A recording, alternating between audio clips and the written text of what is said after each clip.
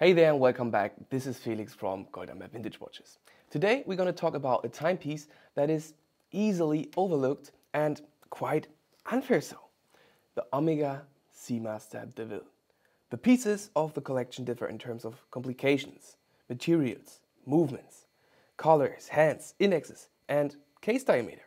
And for this reason you can be sure that there is a De Ville to suit every style and preference. So, would you like to find out which De Ville suits you? Then enjoy the intro and let's get started.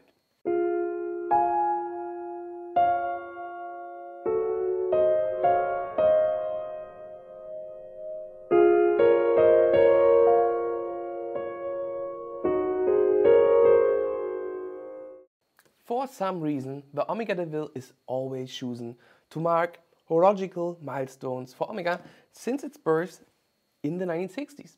But before we dive into the history of the model line, let me introduce you to today's De Ville, which comes from the top shelf of the model line. Our present De Ville dates back to the 60s, has a 3-body 18-karat yellow gold monocoque case and is equipped with a 2.25 mm thick Milanese bracelet. And everything that looks like gold on this watch is massive gold. From the dial, the hour markers, the hands to the clasp, and it weighs a whooping 107 grams in total. It does not have a snap-on or screwed down case back as usual, but a so-called monocoque case, which provides an even higher water resistance than usual case back types. This type of case is not opened on the back as usual, but directly under the bezel. The bracelet, on the other hand, opens and closes through an ordinary folding clasp. On the back of the watch, we see the famous seahorse logo of the Seamaster series, which can be also found on Speedmasters and Railmasters of the time. In my opinion, it's beautifully detailed, and if it wasn't too bad, I would make a necklace out of such a case bag right away.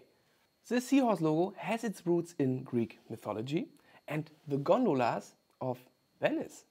In Greek mythology, the so-called hippocampi were sea monsters with the head of a horse and the lower body of a fish. According to the Greek legend, Poseidon, the god of the sea, drove a chariot drawn by hippocampi. If you've ever ridden a gondola through the canals of Venice in Italy, you've probably noticed a pair of decorative metal hippocampi on each side of the boat. These are said to be a symbol of protection for the gondolas, the drivers and the passengers. So I think most of you are familiar with the observatory emblem of the bag of constellations, which was creatively penned by an engraver who worked for Omega in the 1950s. A few years later, the same engraver, Jean-Pierre Ball, took a trip to Venice and noticed the hippocampi on the gondolas. These seahorse-like statues served as an inspiration for his next engraving. In 1958, the hippocampus became the symbol of the Omega Seamaster to emphasize the watch's water resistance. An absolute stroke of genius if you ask me. But enough from the caseback logo, let's continue with the De Ville collection. Markus, our article writer, did not miss the chance to create a great graphic for today's video. Here on the left, you can see what share the De Ville had of all Omega watches produced in the period from the 1960s to 2000. The orange line represents the Seamaster De Ville and the blue line represents the De Ville collection, which was introduced independently in 1967. On the right side, we can see what materials the De Ville line was made of. About 36% of all pieces were made in steel, 24% in yellow gold, 90% in bicolor, 4% in white gold and only 2% in rosé gold. On the left chart, we can clearly see when the De Ville had its heyday. You can say the 1980s were the golden age of the De Ville with a percentage of 18% of all Omega produced watches. Doesn't sound like much, but it's a huge amount when you consider who the company's intern competitors were. No less than the classic Constellation, next to the famous sports models like the Speedmaster, Seamaster and Railmaster. The dimensions of our today's piece are 34.5 mm without crown, 42 mm from lug to lug, 18 mm between the lugs and a thickness of only 9 mm, which makes it particularly light and comfortable to wear. But the complete size spectrum ranges from 22mm ladies models to a maximum of 36mm. The three hands are driven by an Omega automatic caliber 5.52, which was produced from 1958 to 1969.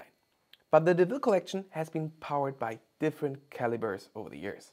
Without date function, with date function, chronographs, quartz pieces of the 80s, up to tourbillon complications of the early 1990s. So if we take a closer look on the dial, the first thing we will notice is the simple design and the classic beauty.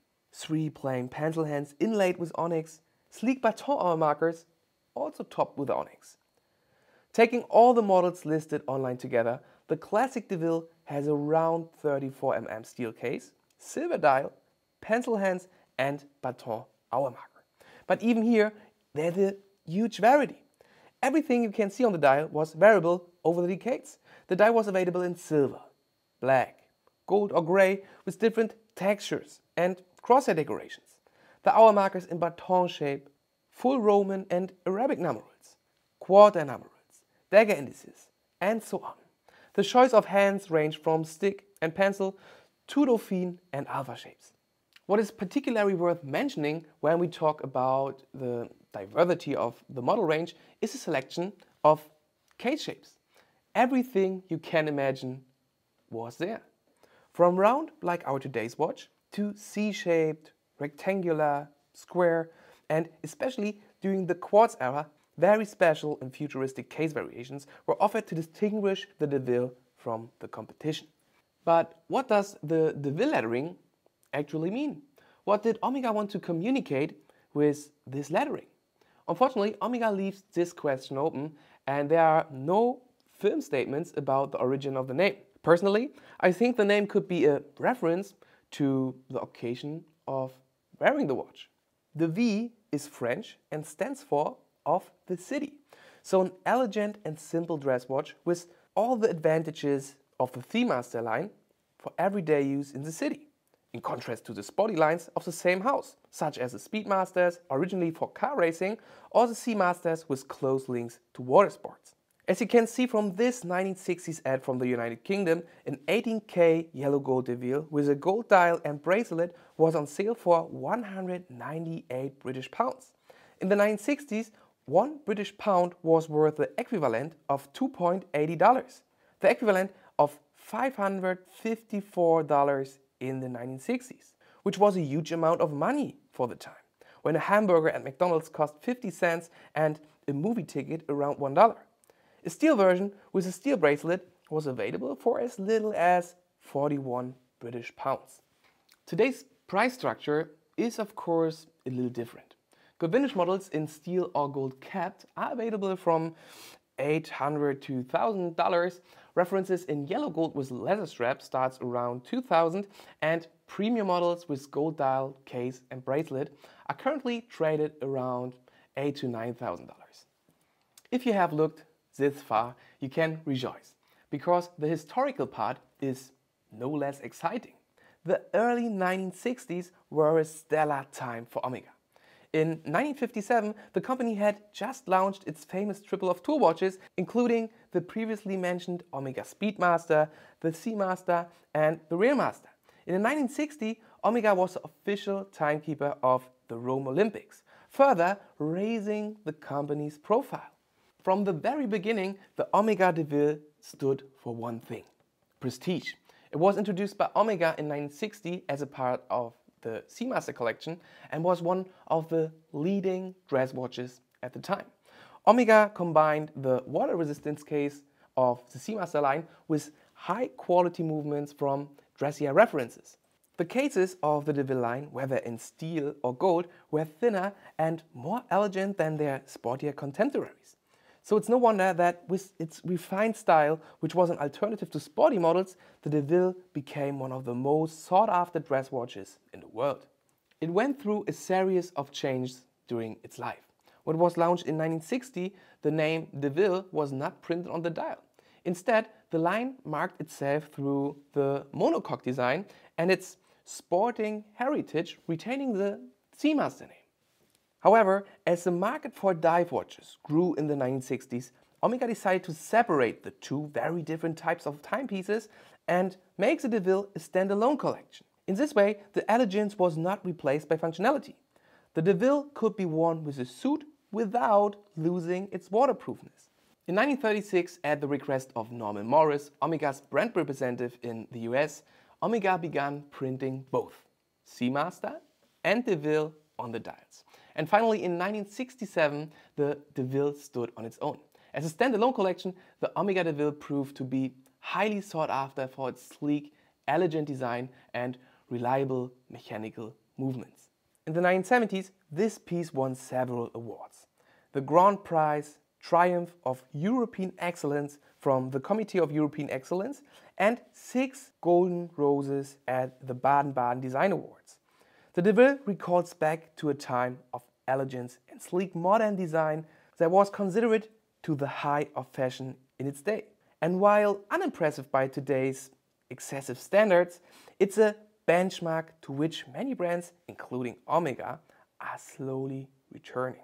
Today it remains at the heart of Omega's product range, drawing inspiration from the design of its predecessors. So that's all for today. We hope you enjoyed this topic as we do. And yeah, have a great day and we hope to see you in our next video.